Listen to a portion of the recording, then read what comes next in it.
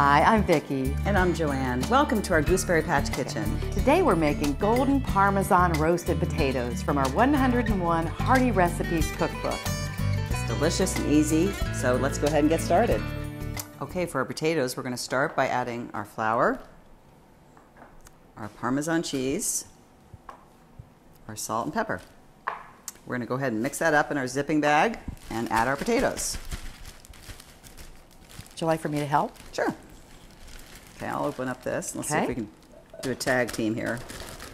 Okay. Our potatoes are quartered, and we're going to toss to coat. How easy is this? I love that. This is awesome.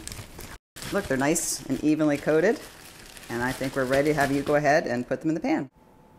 Okay, we're going to start by pouring the melted butter into a 13 by 9 baking pan and tilt to coat.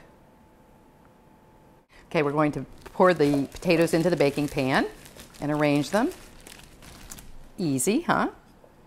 Probably just put them in one layer so they get Yes. really good and toasty, because we like that crispy. Oh, yeah. Okay, I'm going to stir these up just a little bit and make sure that they're really well coated with the butter so they all bake evenly. And now we're going to put them in a 375-degree oven for 1 hour. Okay, our potatoes just came out of the oven. Don't they smell amazing? They do. Put a sprinkle with the parsley. Ooh, I think they're pretty, the golden oh, color. me too. And look how nice and crispy they are. Now it's ready to taste. Okay, We're going to just taste right I don't out think of we need any plates. I think we can go ahead and just give it a try. Me too. They look delicious. Little potato wedges. Yum. I love the smell of the Parmesan.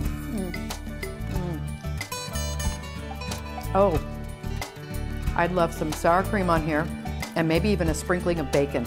Some little bacon bits. Like Wouldn't that be good? Baked potato. These are delicious and crispy.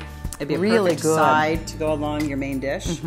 Really, really nice and easy and delicious. Remember, you can find this recipe and thousands more on our website at gooseberrypatch.com. And please be sure to let us know if you try the recipe.